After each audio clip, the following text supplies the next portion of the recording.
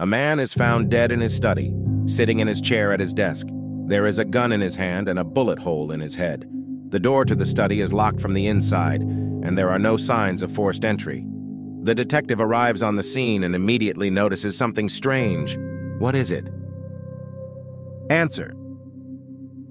The smoke from the gun is not yet dissipated. This means that the murder must have happened just recently, but there is no one else in the study. A woman is found dead in her apartment, lying on the floor in her living room.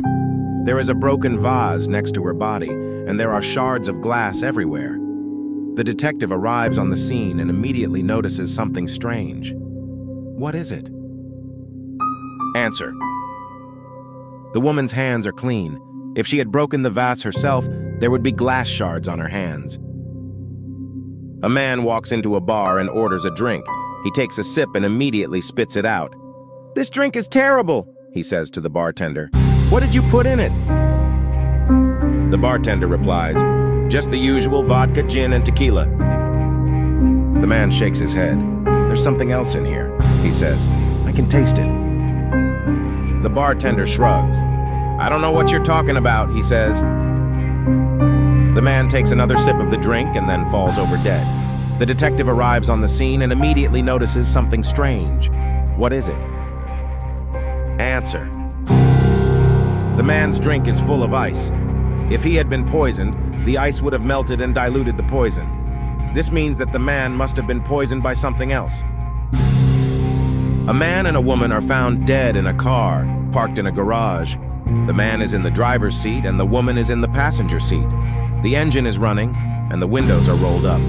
There is a note on the dashboard that says, "We're sorry, we can't take it anymore."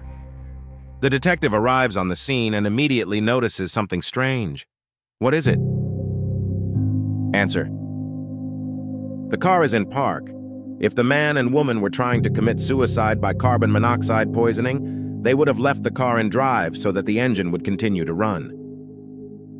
A man is found dead in his bathtub with his wrist slit. The detective arrives on the scene and immediately notices something strange. What is it?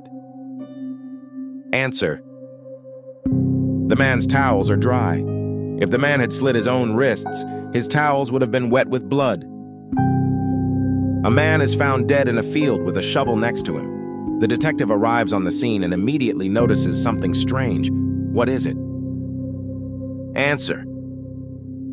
The shovel is clean. If the man had been digging his own grave, the shovel would be covered in dirt. A woman is found dead in her apartment with a smile on her face and a note on her chest that says, "I'm sorry." The detective arrives on the scene and immediately notices something strange. What is it? Answer. The woman is smiling. If she had committed suicide, she would not be smiling. A man and a woman are found dead in a car, parked on a cliff overlooking the ocean. The car is in park, and the windows are rolled up. There is a note on the dashboard that says, "We're going for a swim." The detective arrives on the scene and immediately notices something strange. What is it? Answer. The car is facing the wrong way.